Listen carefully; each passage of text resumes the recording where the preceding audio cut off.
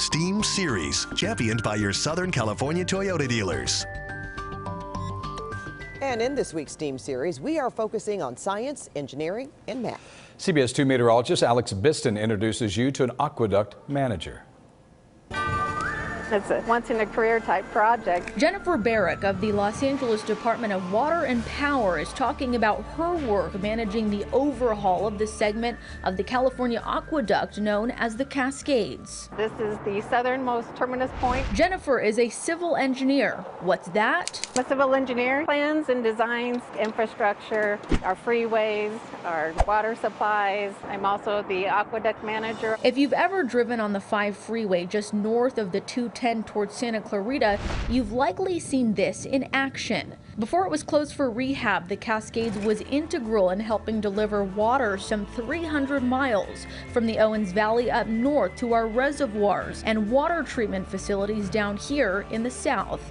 The California Aqueduct was the brainchild of William Mulholland. It's entirely gravity fed. There's nothing flowing here now. After more than 100 years of service, new splash walls are being erected, worn out concrete is being replaced, along with those blocks in the middle known as diffusers. These blocks along the Cascades slows the water down, slows the velocity. Of all of the STEAM disciplines, Jennifer's work rehabilitating the Cascades relies most on science, engineering, and math.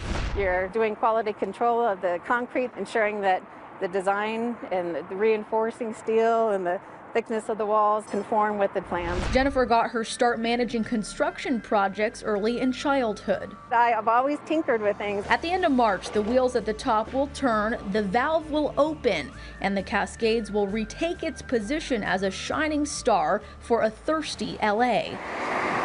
With any luck, the work Jennifer and her team are doing today will hold up for the next 100 years. It's extremely gratifying. Jennifer's advice to aspiring civil engineers: try out different hats and keep your mind open. You may think that you're a structures person, but as you start learning it, maybe you're going to want to design more of the pipeline tanks. Best way to find your niche. Just really getting out and exposing yourself to what's available.